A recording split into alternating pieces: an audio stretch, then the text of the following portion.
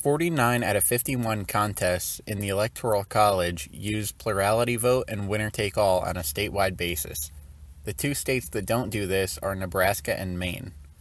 To be clear, Nebraska and Maine use plurality vote and winner-take-all, but on a smaller scale.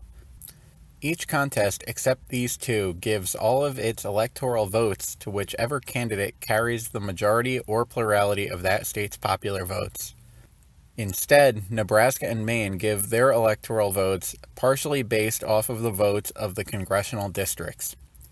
The process works like this. In Maine, if candidate A has a majority or plurality of the votes in District 1, candidate A gets one electoral vote.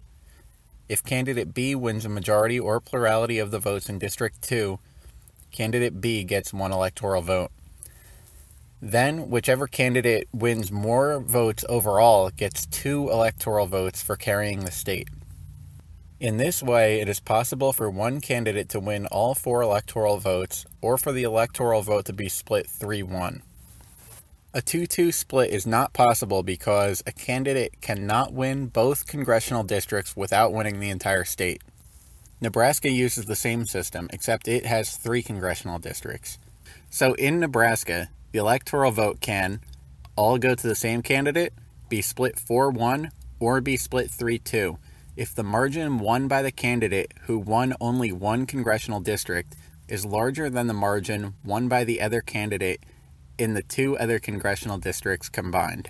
The real question is whether or not the Nebraska-Maine system is more or less representative than the system used by the other states and D.C. The main difference is that the Nebraska-Maine system is divided by congressional districts and everyone else divides by state. This may seem better because it has smaller divisions, but it is still plagued by the same issues as the other states, plurality vote and winner-take-all, meaning that winning by a small margin yields the same result as winning by a huge margin.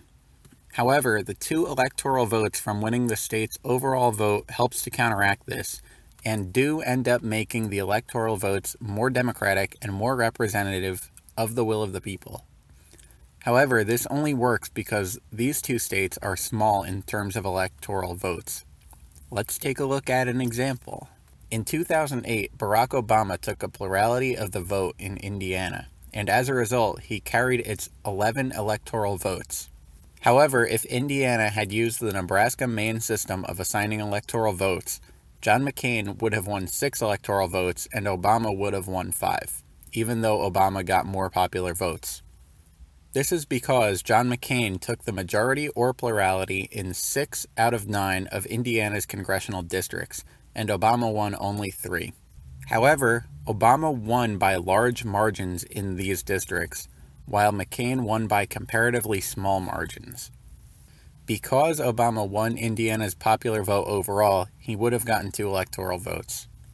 Neither the system used by the 49 contests nor the Nebraska-Maine system represent the will of the people in this way. In the statewide system used by every state except Nebraska and Maine, Obama would take 100% of the electoral vote despite getting less than 50% of the popular vote, and in the Nebraska-Maine system, McCain would win more electoral votes than Obama despite winning fewer popular votes than him. Neither system reflects the way that the popular vote really went down.